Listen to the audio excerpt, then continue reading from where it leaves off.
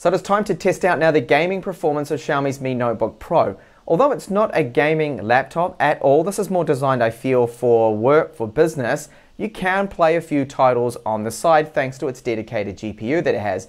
So it has an NVIDIA MX 150, which is more or less like the NVIDIA 1030. It's not a powerful GPU, but it's sufficient enough to get playable frame rates in games, 1080p, as you'll see later on from this video here. So we're checking out the performance, we'll keep an eye on the frame rate, we'll keep also an eye on the thermals, just to see how hot the CPU is going to get. And not only internally, but also externally, I've got my thermal probe here, so I will check out to see whether it will get up to 50 degrees centigrade, like the 13-inch version did. And also check out the fan noise here. I've got my decibel meter to see just how loud it's going to get. Now, if you're not aware of the specs, this one has the 8th generation CPUs in it now. So we've got the Core i5-8250U, which is in this one here, 8 gigabytes of RAM, 250 gigabytes of SSD storage, which is PCI times 4 storage that's in there. It's also got wireless AC, 60 watt hour battery. So let's check out and see if we can play games with decent frame rates or not, and how hot is it going to get.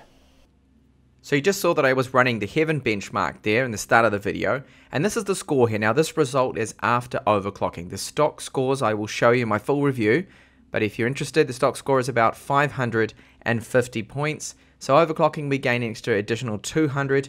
Another benchmark that I've also run is Firestrike here, and this is again with the overclock. So this is the maximum it's going to get. This is not a gaming laptop, remember, so these scores are quite low. They're quite poor there. But the physics score is very decent.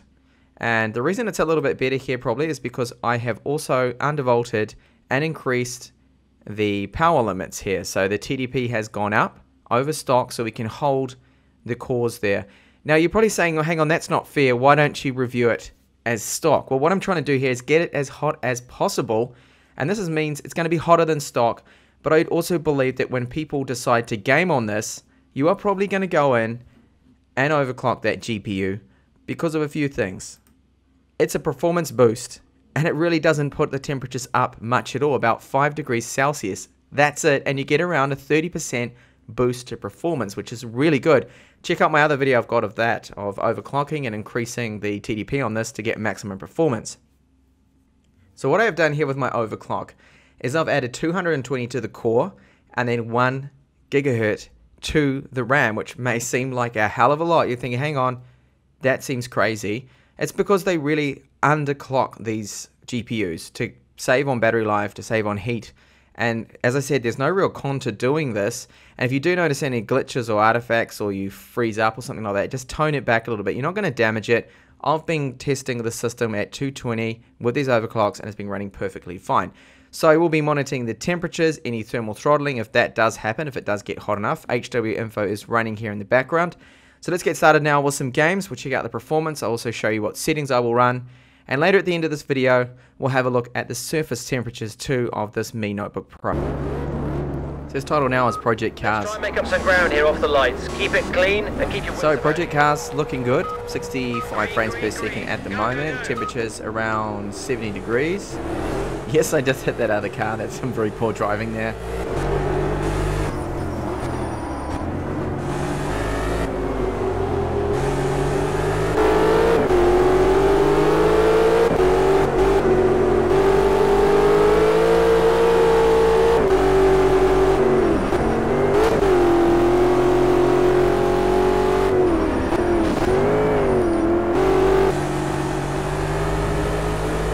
So this one's fine on those settings, no issues with it. So I'll move on to a more demanding game, and that's Witcher 3.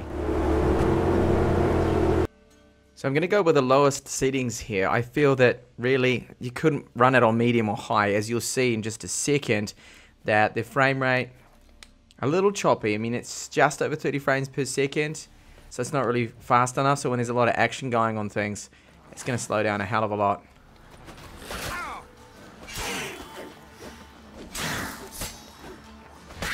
So I'd say that this game probably better off running at 720p, which I'll test right now. So look at that massive difference. We've now gone up to 60 frames per second, probably even higher than that because I've got VSync on to keep things really smooth. And this is on the low setting, so what happens if I tweak it up to, say, medium? Okay, so under medium settings here, it has dropped down to about 44 frames per second. So you probably want to just keep it on low, 720p, and that game's going to be smooth and playable.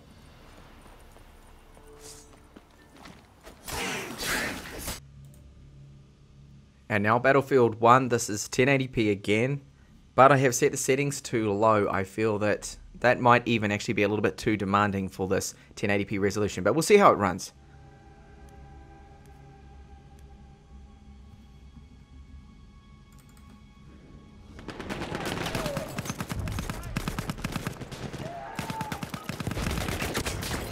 Oh, and I died already. That didn't take long at all, did it? So we're looking around 60 frames per second, dipping down to about 3040 1080p, which, okay, that's not too bad. I'll try to jump in, not right on the front line there, so I don't die in 2 seconds. So see where this guy's going while in the tank. Maybe I can last for more than 2 seconds in this. So that frame rate is actually looking a lot better than I thought it would be, around 60 frames per second at the moment here, with those dips of course.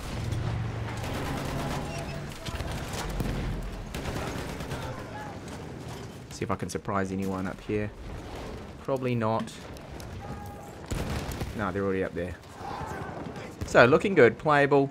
Now if you must have a constant 60 frames per second, then lower that resolution down to 720p. And now on to Counter-Strike. Now this game of course is a lot less demanding, so this one should perform, I feel, on the highest settings, 1080p.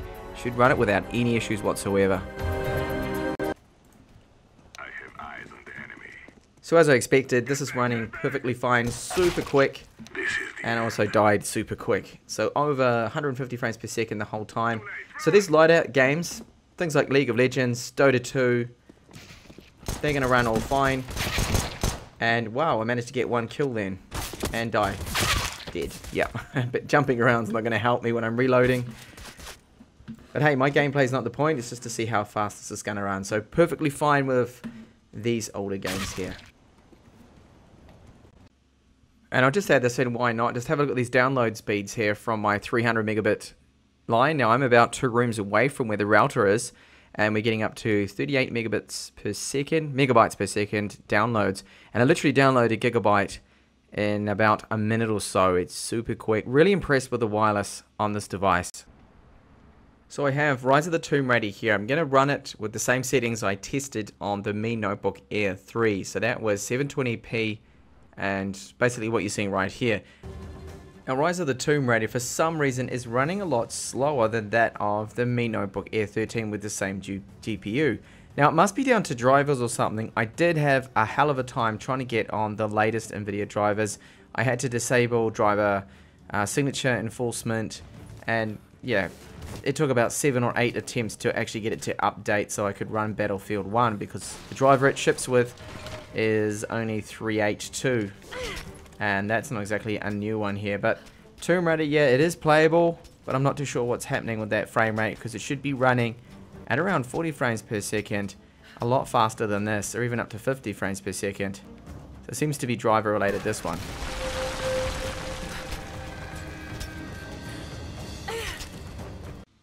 And last but not least, Grand Theft Auto 5. So I'm running this one again in 1080p like most of the other games. And I've just turned down some of these settings here. So some of them are tweaked down a little bit here. Things on normal. Of course, you can tweak that to your own personal preference there. But as you see now that it is running perfectly fine like this. Getting around 90 frames per second, 80 frames per second here. And it still looks really quite good.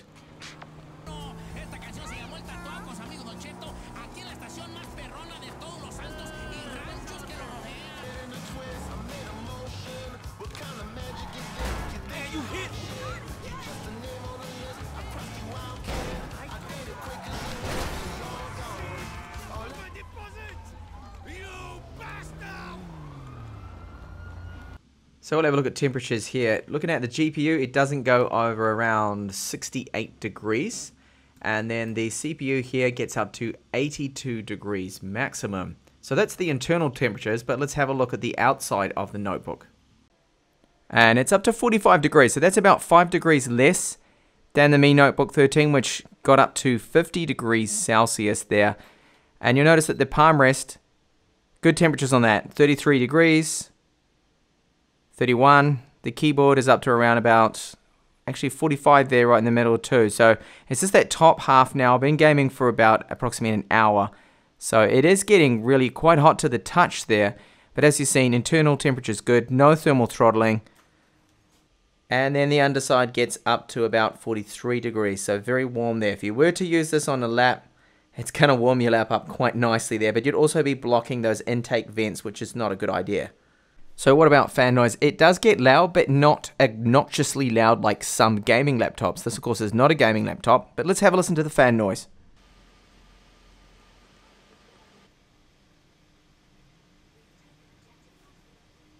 So there we go. Overall, the performance, as you can see, it's not a gaming laptop, but it's nice to know that it's not just work only, that if you decided that, hey, I want to have a couple of rounds of Counter-Strike on this, it's going to be super fluid and playable 1080p on maximum settings. Same goes for games like League of Legends. Now, if you want to play something more demanding, like Witcher 3, then that's when you have to lower the screen resolution down from the native 1080p to something like 720p, and then it was super playable, as long as you keep it on low settings. Same goes for Battlefield. So Battlefield 4, Battlefield 1, Call of Duty, the latest titles coming out. 1080p will work, I feel, but just put it on the lower settings to keep the frame rate up so you've got playable frame rates. So the thermals, it's good internally, but it still gets up this area right here, very toasty to the touch. So it gets up to around 45, 46 degrees, just like the smaller 13-inch version with the same GPU, different CPU of course, but I feel it's okay. Yes, that's bad that it gets really hot. However, internally it's only getting up to around 82 degrees, and that was with my modification, my tweak to the TDP. So I boosted that up. That was increasing the heat there as well. Now, when you're only using something that's just CPU demanding, it will only get to around 65 degrees centigrade, which is really quite good. And the GPU never went over 70 degrees, so that's another positive there. So overall, as a package, I feel it's good. If you look at other slimmer laptops with similar specs, they also do get quite hot to the touch. But 45, that's borderline acceptable. Really, I would like it to be a little bit cooler than that. So you're probably better off to prop it up, put something underneath there just to increase the amount of airflow underneath it. And the other thing you could probably do as well is use one of those ugly, and I don't particularly like them, laptop coolers, if you were going to be gaming for long extended periods on this particular notebook here. So I'll be back with a full review of this model here, which I'll test out things, not just gaming, but of course productivity, things like encoding videos, editing 4K videos, a little bit of Photoshop as well, and just to get an overall impressions of just how good this laptop is, or if it's recommended or not. That will all be, of course, in my full review, including battery life. I hope to catch you then. Bye for now.